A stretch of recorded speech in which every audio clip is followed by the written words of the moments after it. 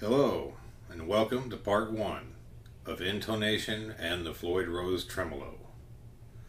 This is a 3-part series of which I will be discussing some of the pros and cons of trying to set the intonation on a Floyd Rose Tremolo. At the end of part 3, hopefully the information that is posted in these videos will help someone in setting the intonation on their guitars using a Floyd Rose Tremolo.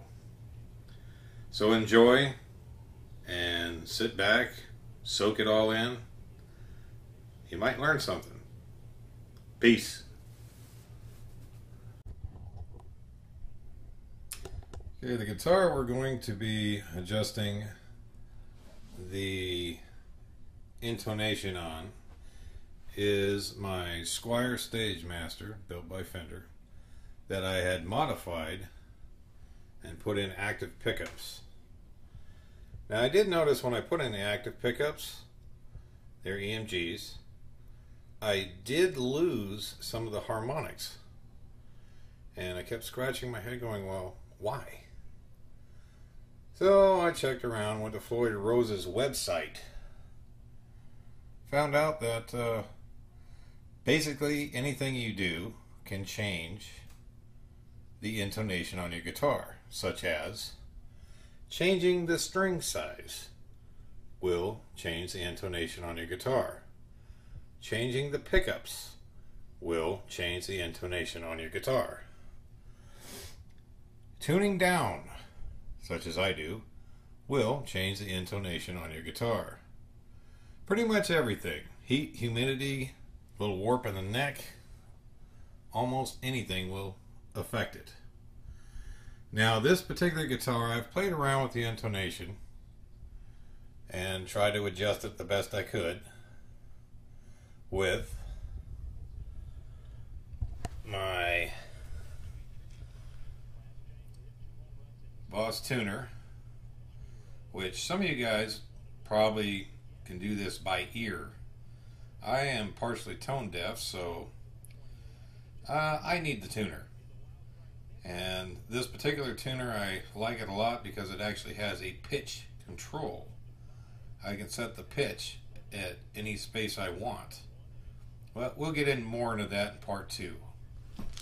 So back to the guitar. This guitar I have set at a 435 pitch, which is definitely tuned down.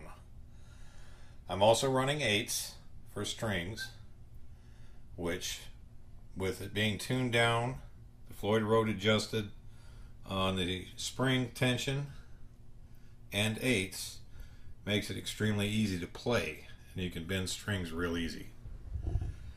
Only problem with this is when I got to setting the intonation, I found that on the saddle position,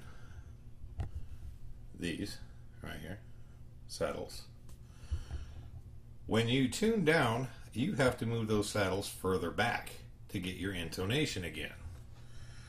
Now at a 435 pitch, might be a little hard for you to see. Let's just take a little zoom in here. You can see what I'm talking about. So 435 pitch, I have moved that saddle back as far as I humanly can, and my intonation's still off. So if you tune down, keep in mind you only got so much space to work with before your saddles start hitting and binding. And that's exactly what happened to me. Now, shadows. You notice here, for your adjustment, they look a little crooked. And again, that's because I ran out of space when I was moving the saddles. So that's not a good thing. But again, we'll get more into that into part 2 when we actually start using the tuner, and you can see exactly what I'm talking about as far as saddle position. Alright, one other thing we're going to cover, just a quick note here, is the springs on your Floyd Rose Tremolo. There's a reason that we're covering this today. I want to make sure everybody out there that watches this realizes something.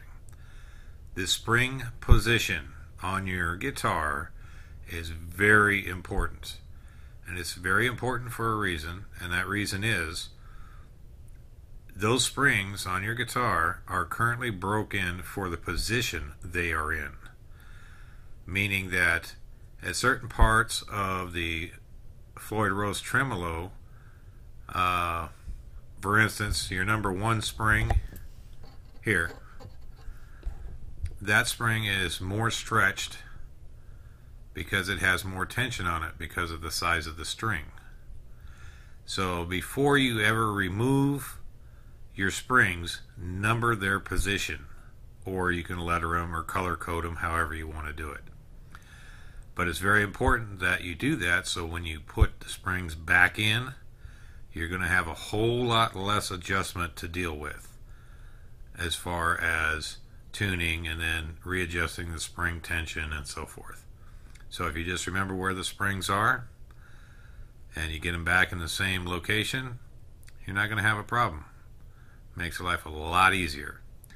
Now the big reason I'm showing you this is because when we get into part 2 and I start doing adjustments, and I discovered this the hard way when I set the intonation on this guitar initially. Basically, I had to find something to jam in this slot here and to jam right in here to keep the Floyd Rose from moving. That made it very difficult, considering I loosened the string and this shifts just that little bit, and then what I had in here popped out, and it was a hassle.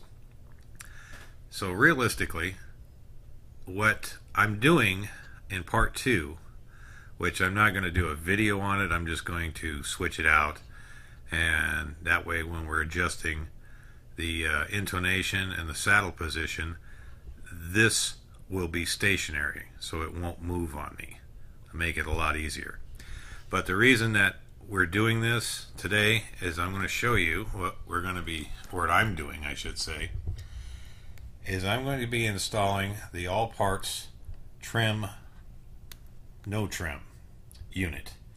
It's the pin type unit, and essentially, and it's a little hard to see, but it pretty much comes with everything. You have to use your springs, and again, we have numbered the springs, so 1, 2, 3. We know exactly where they are. The trem-no trem unit, it allows me to remove this piece here, and the kit actually has a new piece in it that the locking bar ties to. So that's kind of a nice thing. So we're going to end up replacing this here, and then that bar unit is going to slide right in between these 2 strings and go right into this hole right here. And I'm going to be able to adjust or lock the tremolo. So when we're adjusting the intonation on the saddles, I can move the saddles back and forth and not have to worry about the tremolo moving. So there's nothing worse than having something in there and all of a sudden, guess what? Pops right out, and then you got to start all over again. Now, as I said, I discovered this the hard way the first time around when I set it for the 435 pitch. Don't want to go that route again, so for part 2, I'm already going to have this installed and have it locked. Now you can pick these up, well, where I got mine is at musiciansfriends.com. And it's about $50, but the amount of time it's going to save you and the aggravation of having to try to find something to block in there, this little unit right here will pay for itself in the long run easily. And with that said, I think that's the end of part 1. And again, Springs, cannot say enough about numbering them, color coding them, or something. Get their exact position back in when you put it back together, if you ever have to pull them off. So there you go. I will see you around again on part 2.